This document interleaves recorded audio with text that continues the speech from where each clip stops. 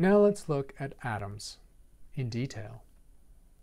But let's start by dropping back to a big view of where atoms fit in the scheme of all the universe. This is a symbol called the Ouroboros, the snake that eats its tail. It's a symbol that's found in ancient cultures dating back thousands of years, of the symbiosis or unity of life. Physics has its own version of the Ouroboros, where here we can see everything from the tiniest subatomic particles to the visible universe arrayed along the snake in different scales. Scales in meters are seen in the interior. Life, biology, occurs on about a 1 meter scale that's midway logarithmically between the scale of the tiniest subatomic particles and the visible universe.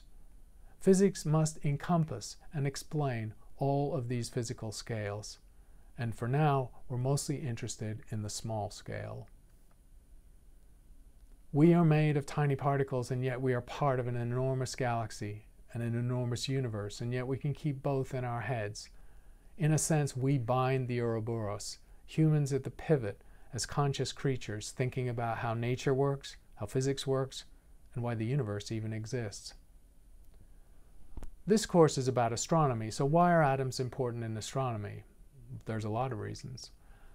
The universe is made of atoms. The nucleus of the atom is the source of the sun's power and the power of every star in the sky and every star in the universe. Atomic transitions tell us about the chemistry of the universe, what it's made of. And then the properties of atoms lead to the complexity in evolution towards biology.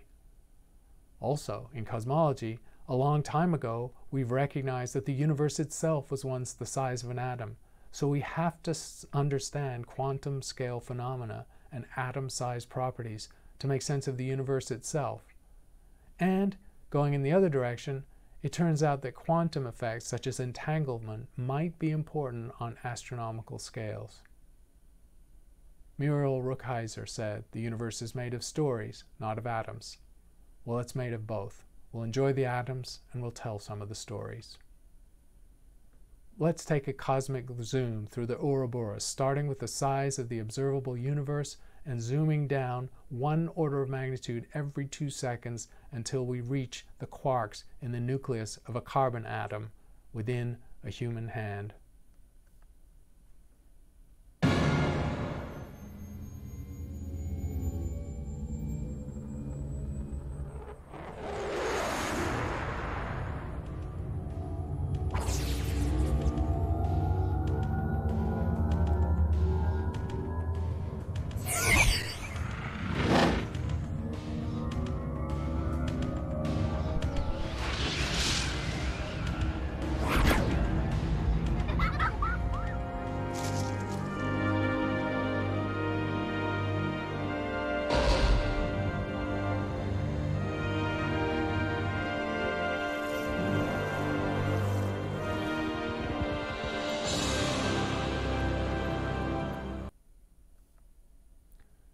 Here's a matter zoom.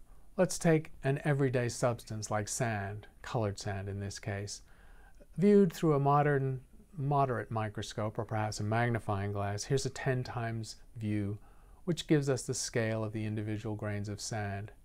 If we go in another order of magnitude, 240 time magnification, now each of the grains of sand becomes its own world, like a large rock or boulder, and we can see the tiny planes and the detailed shapes of each sand grain. Another factor of 10, and we're starting to see the layers of the rock crystals themselves. Another 100 times in, and we are now truly seeing atomic and molecular layers in the material. So we have to zoom in by this factor of 1,000,000 to be able to see from the macroscopic world down to the level of individual atoms. And here, with an atomic scanning machine, we see individual atoms. The ragged pattern in the middle is the scale of an individual atom. And here is the first picture ever taken, only a few decades ago, of an individual atom, a strontium atom, suspended by a magnetic field and imaged by an electron microscope. In broad form, what is normal matter? Well, we have atomic structure such that 10 billion atoms could fit across a dot on a printed page. The nucleus is 100,000 times smaller than the individual atom, but it contains nearly all of its mass. This was work that was realized by Rutherford, working at the Cavendish lab in Cambridge.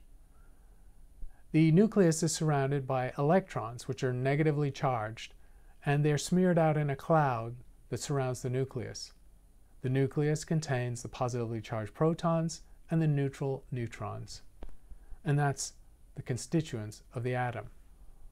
We have the atomic number, which is a reference for the number of protons in the nucleus, and the atomic mass number, which is the sum of the protons and the neutrons.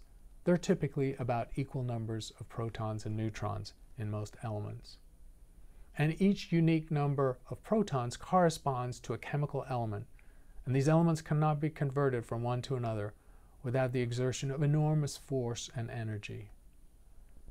The remarkable discovery of Rutherford was that normal matter is essentially empty space. Rutherford shone radioactive decay particles through a thin gold foil, and was very surprised when most of the particles, the alpha particles, went straight through the foil as if it wasn't there, even though it was clearly opaque, and if you push it with your finger, you could not push through it. This told him that the solidity of matter was an illusion. A second thing happened. Some of the alpha particles were slightly deflected as they passed through the foil, and didn't pass directly through, and just occasionally one of the alpha particles bounced back in the direction it came from. This, he said in his notebook, was as remarkable as if he'd fired a 6-inch shell at a piece of paper and it had bounced straight back at him. He deduced that the entire mass, almost the entire mass of the atom, was concentrated in a small positively charged nucleus, and the alpha particle, being positively charged, was interacting by the electrical force, and when it encountered the nucleus could bounce back out. But since most of the volume was not occupied by the nucleus, the alpha particles generally could pass straight through.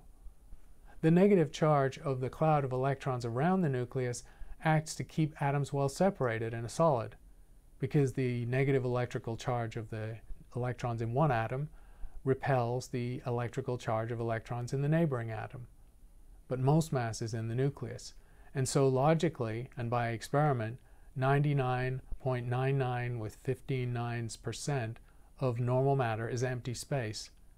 When you hit a solid object with your hand, rap on a table or a door, the sound and the illusion of solidity is because of the electrical force itself. It's mostly empty space. Also in this time, we realized that waves and particles are really versions of the same thing. So quantum theory replaced the classical idea of the atom with the solar system model, which was an electron orbiting a proton. That's a very familiar model, like a solar system, but it turns out to be wrong. So the picture on the left is wrong, and the picture on the right is more accurate.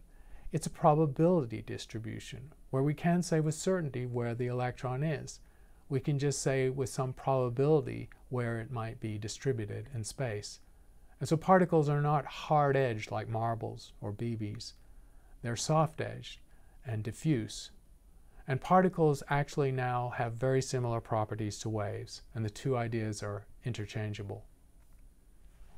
So here we see in a diagram a composition of the particle and wave-like properties.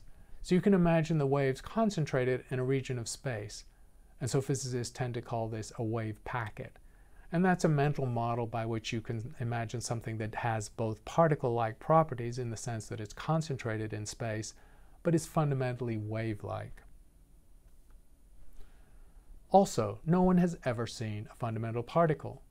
These are revealed to us through experiment on microscopic scales far smaller than the eye can see. We have to trust our intuition because the instruments are just giving us data that we have to interpret.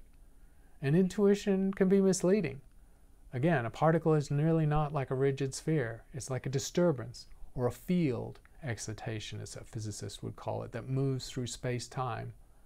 So we can imagine someone surfing on a wave that moves across a body of water. A particle is like a water wave moving in an ocean all of its own. Also, we had the fundamental equivalence given to us by Einstein's theory that E equals mc squared, where a small number, an amount of mass, is multiplied by a huge number, c squared, to get a big number. Mass and energy are interchangeable. Under the right conditions, mass can be turned into energy, fission and fusion are examples, and pure energy can be turned into mass, or in the physics lab, equal amounts of matter and antimatter. So we should think of mass as frozen energy. How many atoms are there in everyday objects, going all the way up in scale to the universe, that we want to consider? What about our grain of sand, back from our earlier zoom in to matter? A sand grain of diameter 0.5 millimeter weighs about 3 grams. If you imagine it's made of silicon dioxide, a molecule 60 times hydrogen mass, you can estimate that a typical grain of sand has about 10 billion atoms. And so, thinking of a grain of sand, you get a sense of how tiny an atom truly is. A normal person weighs about 60 kilos. People are mostly made of water, or H2O, which are molecules 17 times hydrogen's mass. And so doing that math, a typical person, is made of 10 to the 28 atoms, a 1 with 28 zeros after it. What about a star? A solar mass star is 2 times 10 to the power 30 kilos, which is an enormous factor larger than a single hydrogen atom, which is about 2 times 10 to the minus 27 kilos. And so a star has about 1 with 57 zeros after it atoms. And a planet like the Earth is several 100,000 times less massive, and so has several 100,000 less atoms. And we can take this all the way up to the largest objects in the universe, galaxies, with typically billions of stars, hundreds of billions of stars, and the number of atoms in them is about 1 with 69 zeros. The visible universe, given the contained galaxies from the Hubble Space Telescope and deep surveys, contains a 1 with 80 zeros after it atoms. And that is the largest pure number, true number, based on estimate and measurement in all of science. 1 with 80 zeros after it. We can't really put a name on a number that large. That's the end of this topic.